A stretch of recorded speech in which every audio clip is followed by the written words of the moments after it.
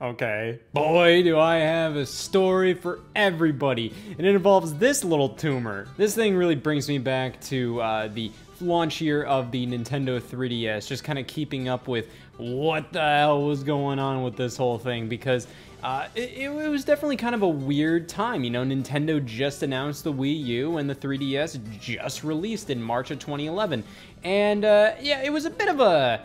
I think Nintendo was kind of expecting the hype of both the launch of their new handheld and the announcement of their next new system to kind of carry them throughout the year. But yeah, there wasn't anything to do.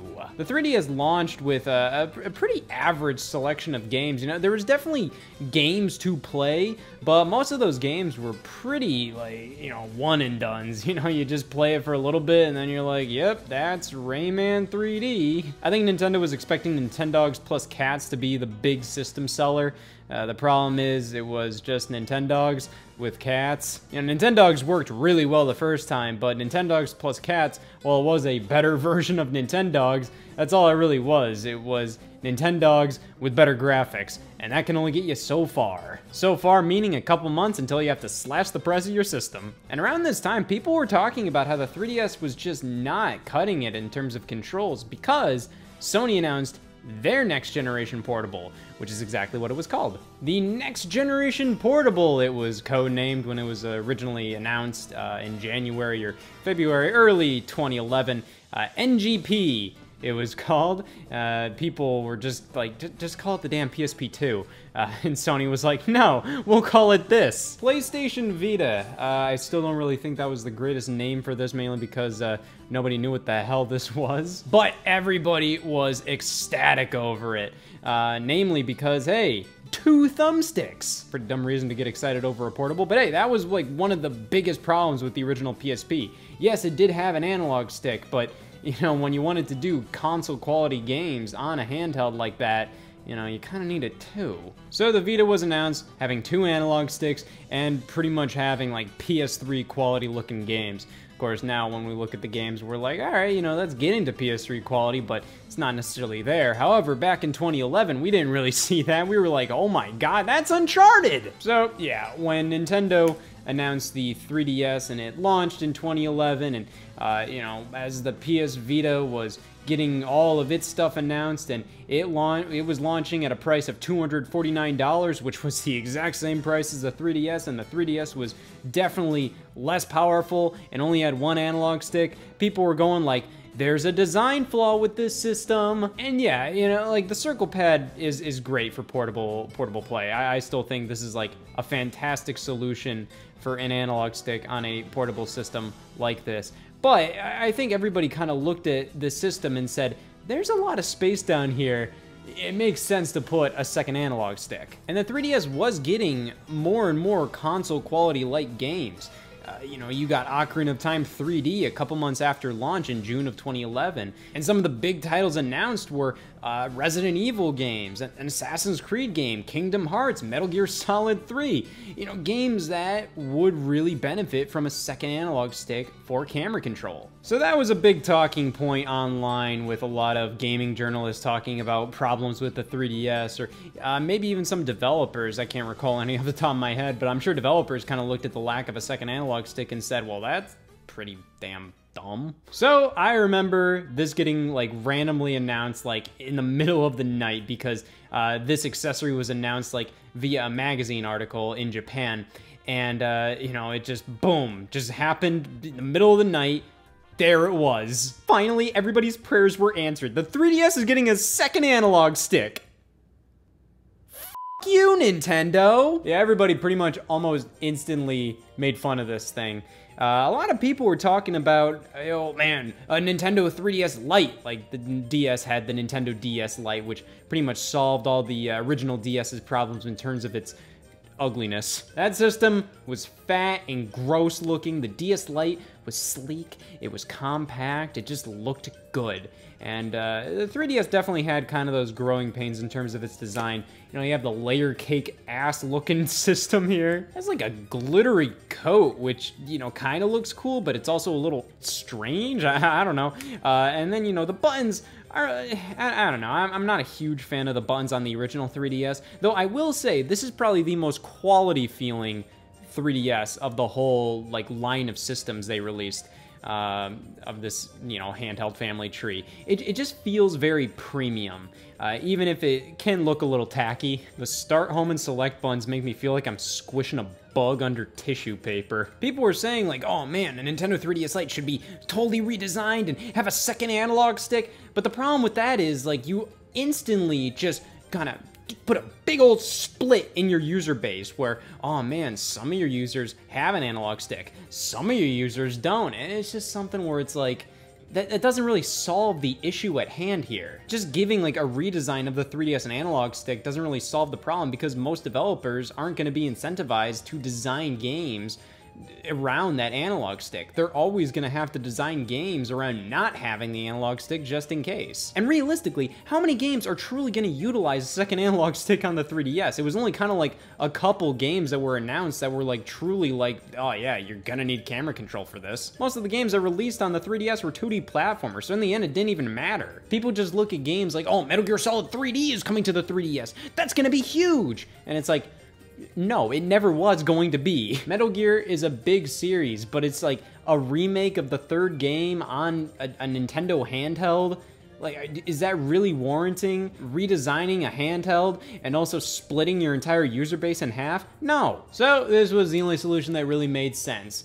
An add-on for this system that gave it a second stick and also more shoulder buttons and whatnot. And people, you know, like Nintendo pretty much gave everybody exactly what they were asking for, a solution to give the 3DS a second stick, and then people were saying like, well, this is just impractical. I'm not gonna walk around the public with this thing. Yeah, like you were okay walking around in public with this thing. Well, now playing this is embarrassing. It's pretty much a soap dish that the 3DS sits in with the second analog stick and the triggers. It is an interesting design. It's obviously not a practical looking design, but it gets the job done. But strangely enough, it does require power. As you can see, there's a screwdriver there, and you can get at it with a coin. And yeah, opening it up, we can see it takes one AAA battery. Yeah, and this one battery alone literally lasts 480 hours. Makes you wonder why it even needs a battery to begin with that kind of battery life. I think a lot of people were kind of questioning like, oh, why doesn't it just draw power from the 3DS? Well, it's because this uses IR, you know, it communicates with the IR sensor at the top of the 3DS, and there it is, so that way, you know, it can read the signal. And that makes it incredibly easy to just, bam, put it in and play, and then bam, take it out, because, you know, this accessory does make it impossible to use other accessories with the 3DS, like the charging cradle or something like that. So yeah, we just pop this in right there. Pop that open, and yeah, I have Resident Evil Revelations pulled up here, one of the CirclePad Pro compatible games, and it's a little hard to see because the game itself is so dark, but as you know, you'll probably be able to tell, the CirclePad Pro does work. If I go into the menus, it doesn't work across there. In fact, it doesn't even register when I hit the R button here to activate the camera. If I hit the R button on the actual system itself, you can maybe see it's saying, oh yeah, press L to activate the camera as well. Because on here, you have the R button right here as a part of the CirclePad Pro. Then the L button is just on the 3DS itself. The R button on the actual 3DS is still exposed, so you can still use the R button, but this is for, you know, convenience sake, you know, for the CirclePad Pro users. So the 3DS itself isn't really designed to take advantage of the CirclePad Pro. The CirclePad Pro is kind of here as just like, if you really need it. But it does actually feel pretty nice in the hands, you know. Over time, when you play the 3DS, you start to notice like how uncomfortable it is to play the system. I was trying to play Metroid Samus Returns on this, and after playing Metroid Dread on the Nintendo Switch, you know, having access to all the shoulder buttons and all the face buttons all at once, and you have to kind of just always hold the system like this, and you know, have your fingers available to every button known to man, it kind of gets a little crampy, especially compared to using just a regular controller like on the Nintendo Switch Pro controller. This doesn't feel great because the back is completely flat and you have to kind of hold your fingers up here like this to grab the shoulder buttons. But with the CirclePad Pro, you have some curves. It feels nice. I always found it to be a little strange how, the second analog stick is directly to the right of the face buttons. That's pretty interesting, but, it does work. And having these extra triggers here is very nice. It does feel much better than the standard 3DS. It does feel a little strange because the consistency of this circle pad compared to the consistency of the circle pad on the system itself is different. So it's kind of like, you're using two different analog sticks. They're both circle pads at the end of the day, but, the plastic and, material used on the Circle Pad Pro is different from, the material used on the actual 3DS. So, it can be a little off-putting. But the Circle Pad Pro does its job.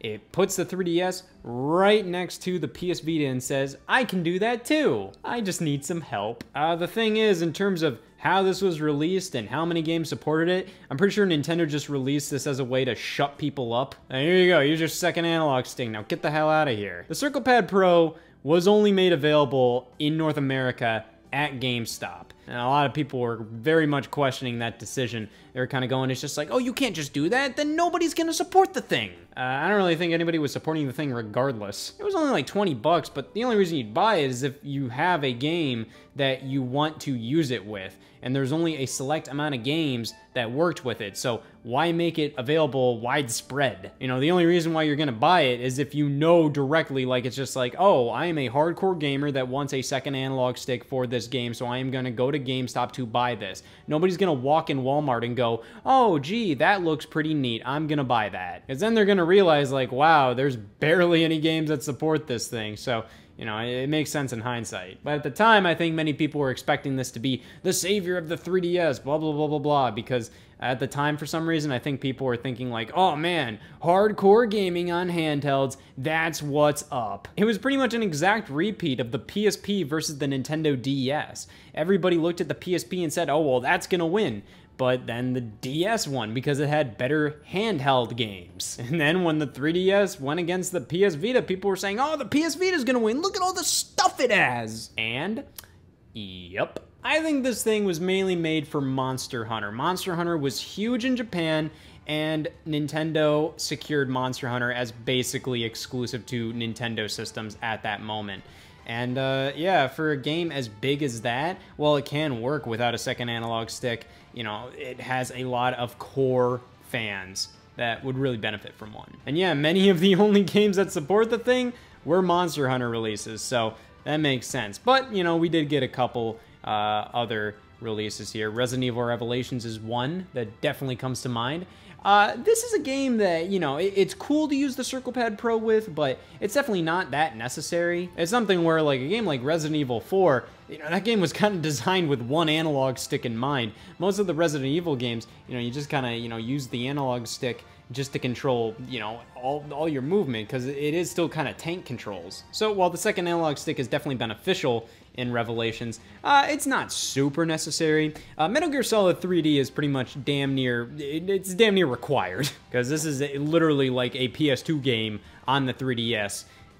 Yeah. Kingdom Hearts 3D also supported it, but the one game that really needed it did in fact support it. Kid Icarus Uprising. This is a game that's plagued by its control scheme, which, makes sense. I'm not gonna be like, oh, what the hell is this control scheme? You pretty much hold your 3DS and, you hold it like this and you use your stylus to aim around with the touchscreen.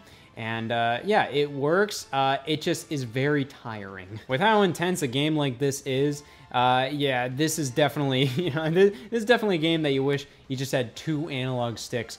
One to move and one to aim with. And Kid Icarus Uprising supports the Circle Pad Pro. Look at that, it brings a tear to my eye, literally. Yes, it supports the Circle Pad Pro, but pretty much only for left-handed users. So that way, you hold the 3DS like this, and then you use your left hand to aim.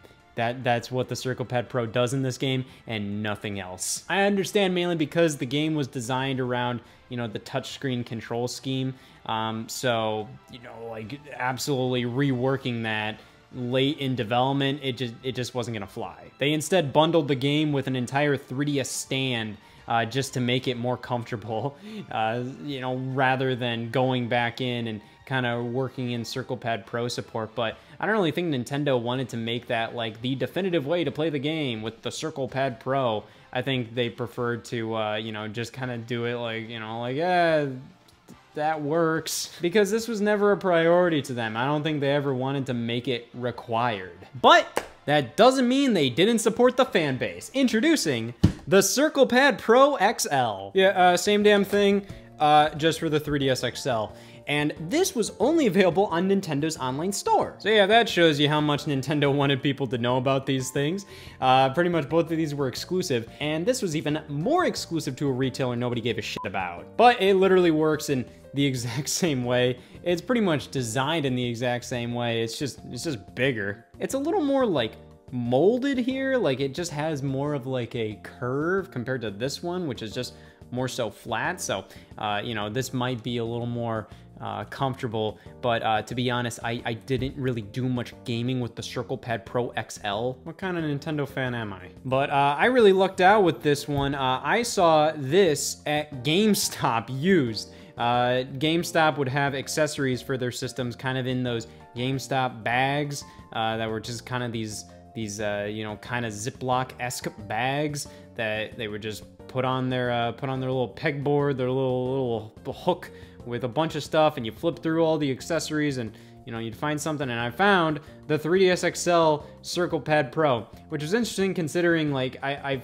found it very surprising that GameStop would even have that in their system. I've heard stories that, like, they weren't able to accept certain video games because they never sold them in GameStops, you know? Like some games were maybe Amazon.com exclusives, and because of that, GameStop didn't have them available in their system. They would scan the barcode and it wouldn't show up, so they were like, sorry, we can't accept this. So I find it very surprising that they accepted this, but probably because it's an accessory, like, probably, you know, same thing didn't apply. But I found this used at a GameStop, and I will always be proud of that. I said that out loud. But those are pretty much the only Circle Pad Pros ever made. You know, it was pretty cool that they did it again for the 3DS XL, but never the 2DS. I think they found it to be pretty pointless to make a Circle Pad Pro for this device, considering, you know, this is a budget device. This is baby's first 3DS. And considering the lack of amount of games that actually use the Circle Pad Pro and the amount of people that were buying a 2DS that would actually want to use a Circle Pad Pro with Circle Pad Pro compatible games, it was so small that I'm sure, yeah, I think anybody would tell a 2DS user that was like, damn, I really want to play this 3DS game with a Circle Pad Pro. You know, most people would just say, just buy a 3DS or 3DS XL at that point. Or you can just tough it out and play a game without the Circle Pad Pro. No game requires it. So yeah, after a while, it just kind of seemed like that was it for 3DS games that used second sticks. But then the rebirth happened. The new 3DS line of systems, giving us a second analog stick. The new 3DS systems were pretty much just like a Game Boy Color-esque revision of the 3DS, which meant, yes, these are 3DSs, but you can have entirely new games made specifically just for it. You know, I had a faster processor, just better overall hardware with, you know, a better camera, better 3D effect, all that stuff. So they thought, hey, let's throw in a second analog stick. This is in like a way that I don't think anybody really expected. I think everybody just expected you just put a similarly sized analog stick or Circle Pad down here, you know, that made sense. No, they put literally a pencil eraser here that does not move. It's touch sensitive, so, you know, you kind of use this basically exclusively for camera control. You pretty much just put your thumb over it and just kind of like move it around without moving the stick. You just kind of move your thumb around. It does work, and as you can see, they actually programmed it into the menu system here for the 3DS, unlike the Circle Pad Pro. I can move around, kinda. It's a little hard to get used to, but it's pretty much just kind of like, you know, putting pressure on one side or another of the little nub here, the little nipple. And you can see if I just kind of like rock my thumb around on it, you know, it kind of keeps going all around here. So yeah, it does work. It's not ideal. It's pretty much exclusively used for camera control. So then it's just like, oh, I gotta move the camera slightly that way. And, you know, it is nice just being that close to the button, so you know, use your face buttons and you just quickly go up there, you know, quickly go up there, you know, it works. And yeah, it's called the C-Stick, similar to the GameCube's C-Stick, which pretty much stood for this was the camera stick. And this was the only way you could use a C-Stick in Smash Brothers for 3DS, where, you know, on the console versions of Smash Brothers, you can use the second analog stick to quickly charge smash attacks. And you couldn't do that using the regular 3DS. It doesn't work with the Circle Pad Pro. And I think it's mainly because of processing power limitations. I don't know why. It's really strange. I think apparently, like, the Circle Pad Pro uses enough power where like Smash Brothers could not give up that kind of processing power to implement second analog stick functionality with the Circle Pad Pro. But because of the better processing power of the new 3DS and the C-Stick being built in, you can do smash attacks with it in on the new 3DS. So charging a smash attack in the boring way is holding the stick and you know, pressing the attack button at the same time and kind of charging that for a bit. So it's just like, I'm gonna go up, I'm gonna go up, so I'm gonna do boom, something like that. But you can use the C-Stick now. Look at that. It's just an easy boom, boom, boom. On the regular 3DS, you can only use the analog stick and the A button to perform those smash attacks. Circle Pad Pro, like I said, doesn't work. And the Circle Pad Pro in itself is just, you know, it's comfortable to use and it functions, but like, damn, it is not meant to stay on this system. The game card slot is covered. It's hard to access the volume. You can't even access the wireless switch, which is, you know, is on the side. I mean, usually why would you, but still. Can't access the SD card slot. It's just, it's not meant to be used all the time. Which is why for anybody who wants to use a second analog stick on 3DS games, yeah, just kind of go with a new 3DS. But the introduction of the new 3DS actually kind of brought in this new interest in putting second analog stick support in 3DS software. There were a ton more games after this revision was launched that actually supported not only the C-Stick on the new 3DS, but the Circle Pad Pro as well. And even from Nintendo themselves, Majora's Mask 3D launched right alongside the new 3DS XL here in North America, and yeah, on the back, compatible with the Circle Pad Pro. The, you know, precursor to the game Ocarina of Time 3D didn't even support the Circle Pad Pro, so this was a really welcome addition. And of course, obviously, you know, it worked with the C-Stick, but hey, you know, it was really cool that Nintendo said, hey, we're gonna put C-Stick support in this game, but also we're gonna support the Circle Pad Pro. And the same can be said for Codename Steam. Circle Pad Pro support, Metroid Prime Federation Force, Circle Pad Pro compatible, Luigi's Mansion remake on 3DS, Circle Pad Pro compatible. It's really cool that they actually started implementing this kind of support in 3DS games, but didn't make it just for the new 3DS. You could still use that old Circle Pad Pro accessory in your sock drawer. So in the end, I don't really think this is a necessary accessory at all, especially if you have a new 3DS lying around, but it is such an interesting part of the 3DS history. Something that I feel like most people kind of easily forget was like a big deal at the beginning of the system's lifespan. Just the fact that it didn't have a second analog stick. Oh my god, what are you gonna do without a second analog stick? And no matter what, Nintendo still pretty much answered those cries with a big joke.